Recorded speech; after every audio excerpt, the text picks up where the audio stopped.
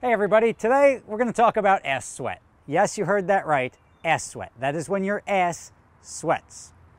Why am I talking about it? Because it happens to everyone to varying degrees, and nobody really takes the time to go out of their way to prevent that or take care of it. I run half marathons, I play golf, I do a lot of activities. I don't have it to the extent that some people have it, but there are people with a condition that is affectionately called swamp ass. What's that? Well, that's when your behind side sweats so much that you're walking down the street. You go to Disney World, you go to a baseball game, that's not a good look. Now, nobody really attacked that except for the company called Chassis. You've seen Chassis on the channel before. They make a couple of products to combat that condition. You definitely want to check it out. It helps keep you dry down there. Check out Chassis at the link below. You can go through life comfortably knowing Chassis got your ass covered. All right, so my cars generally look like shit after a while because I don't really wash them. Today I'm going to show you how I wash my cars, and I'll let you guys sort of destroy my techniques. Here I've got my spider. It's an ant. Cool. That's a bad place to be, homie. I will let you guys critique my washing ability. Now, oh, it is a spider. Oh, I hate spiders. It's a recurring theme here. Why are you guys following me? Oh, now he's dead. Now he's going to be washing my car with me. So I take my bucket, which I attempted to rinse out. There's nothing really. It's pretty clean. I pour in my car wash, about a cup full. Then I turn on the water. Stand by while I do that. Now the technique is not perfect, but you hit it from up here to create some bubbles.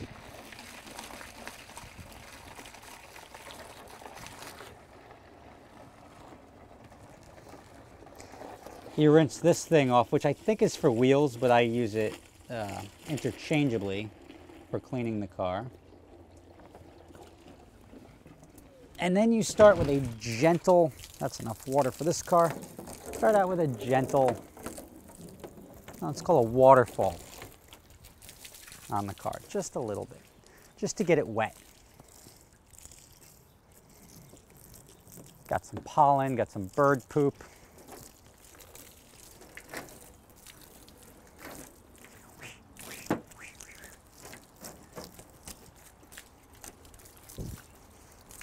You do the old finger trick.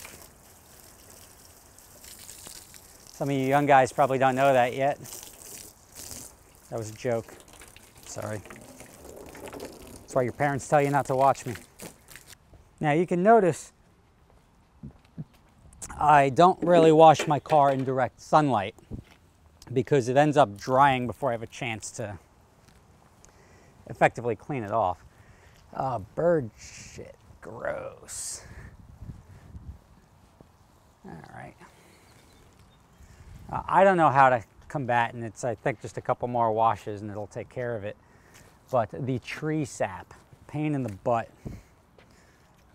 But having trees around your house, it's inevitable. But this is just a little quick cleanse. I use this side to scrub.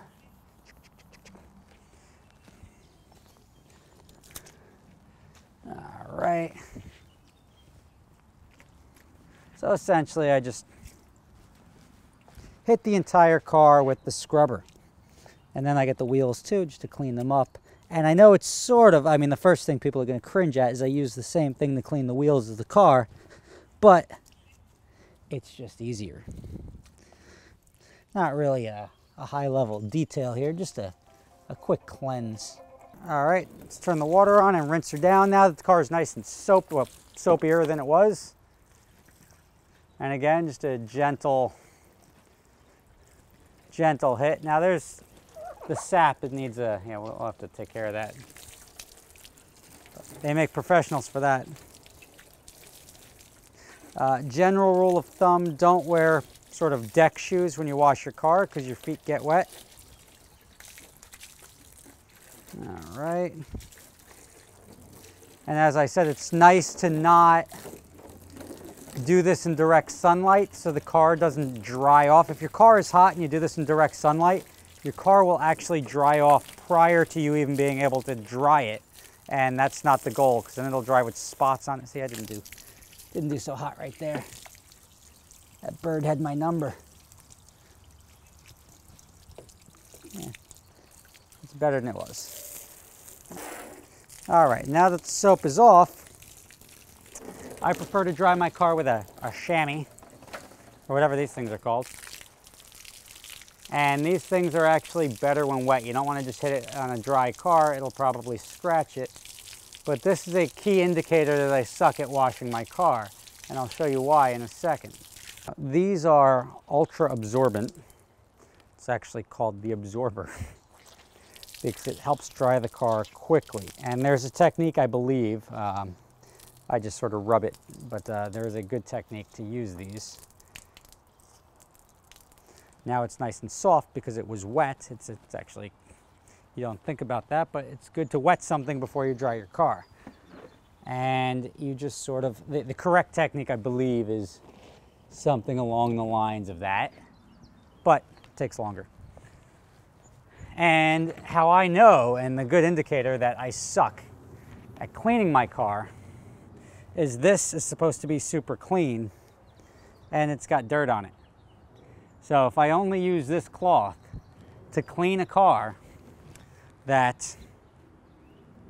dry a car that was cleaned, having dirt on it is a good indicator that I am not doing a very good job of actually doing the cleaning process. I'm just sort of making it look a little better.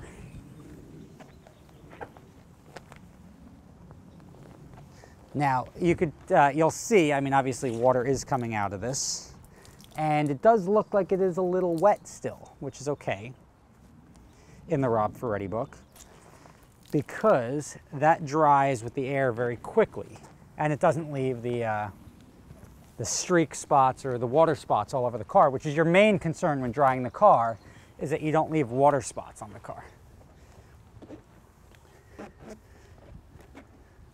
You also don't want to let your you don't want anything really to hit the ground, and if it does, I generally won't use it again, especially since these things are pretty cheap. But you don't want to ever get like dirt or rocks in your drying or cleaning tools, because that's what you're rubbing on the cars, and that's pretty much where most of the swirl marks probably come from. All right, and like that, the car is clean. The drying cloth doesn't seem to be much dirtier, but I didn't do the wheels. And there's probably, say, the main victim, or the main culprit of the dirty cloth is the wheels. But I mentioned I didn't obviously do a very good job cleaning them, but there's so many nooks and crannies on wheels that make it a little bit more difficult. But it looks better, and this is just a rag. So, all of 15 minutes from start to finish. Like, I'm sure in the comments people are going to tear me up.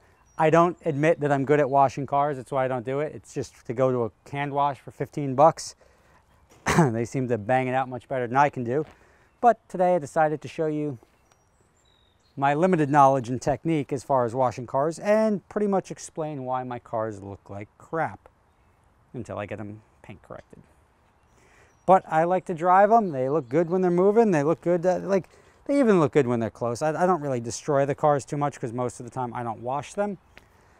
But cars are meant to have fun with, not really baby in a garage. So, that being said, thank you guys for watching. I hope you see how I clean my cars when I do it. I do it twice a year. In about 15 minutes, you get this. And there's some important stuff to learn from what I did wrong. Commenters, take it away.